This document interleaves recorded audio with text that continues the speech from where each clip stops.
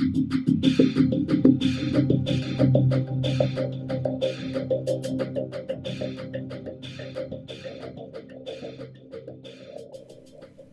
and welcome to the Walking with Dead People webcast.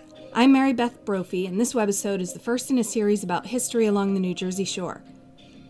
I can't think of any better place to begin than buried treasure, so let's start with the story of the town of Holgate's pirate horde. If you want to visit the very southern tip of New Jersey's Long Beach Island, you need to be a migrating bird.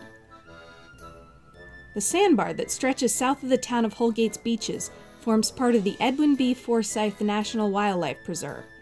But that wasn't always the case.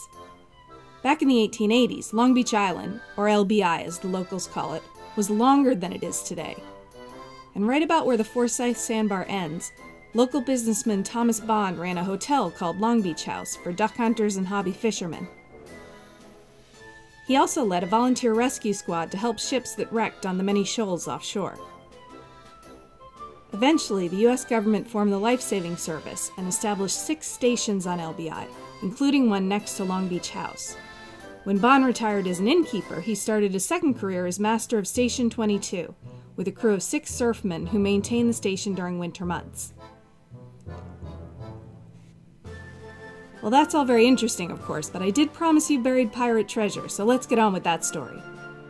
Early on in Bond's tenure with Station 22, around 1886, 2 men turned up in a boat asking to spend the night. The men claimed to be land surveyors and asked for directions to 2 cedar trees that were considered local landmarks at the time.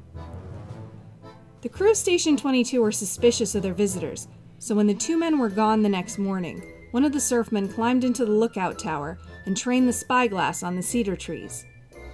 Sure enough, the 2 surveyors were there, apparently digging. Several of the surfmen set off to intercept them, but by the time they arrived, the alleged surveyors were loading something large and heavy into their boat. They rowed away and were never seen again. All the surfmen found were 2 empty holes and an old cutlass, described by some sources as being rusted and others as having a golden hilt. According to island lore, the sword hung on the wall of John Havens, first superintendent of the Life-Saving Service, for many years. Then it was either destroyed in a fire or found its way to the Long Beach Island Museum. However, if it ever was at the museum, it's not there any longer. But the museum is still well worth the trip, since it has a lot of artifacts from the early years of Long Beach Island. While the Life-Saving Service's annual reports don't contain any mention of treasure hunters, that doesn't necessarily mean the Holgate treasure is just a big fish story. 2 famous pirates, Captain William Kidd and Blackbeard, are both known to have been in the area at times when their ships were loaded with treasure that went unrecovered. One of Captain Kidd's apprentices, who escaped the noose at the same London trial that doomed Kidd, is thought to have settled not far from Manahawkin, perhaps to search for the treasure his former master claimed to have hidden in various places along the East Coast. And Blackbeard dropped anchor in Barnegat Bay not long after his famous assault on Charleston. Legend has it that British troops chased him into the swamps, where he escaped by submerging in the muck and breathing through a hollow reed.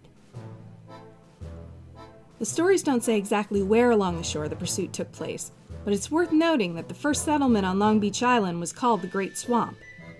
Still, if the men who claimed to be surveyors retrieved Blackbeard's property, they were tempting fate. Although the pirate had been dead for more than 150 years when the men arrived at Station 22, he was believed to bury loyal crewmen along with his gold so that their ghosts could stand guard against robbers. That wraps up this webisode of the Walking with Dead People Jersey Shore series. If you'd like to learn more about Captain Kidd or Blackbeard, check out my blog at walkingwithdeadpeople.com. And keep an eye out for my upcoming ebook about the pirates of Long Beach Island and Barnegat Bay.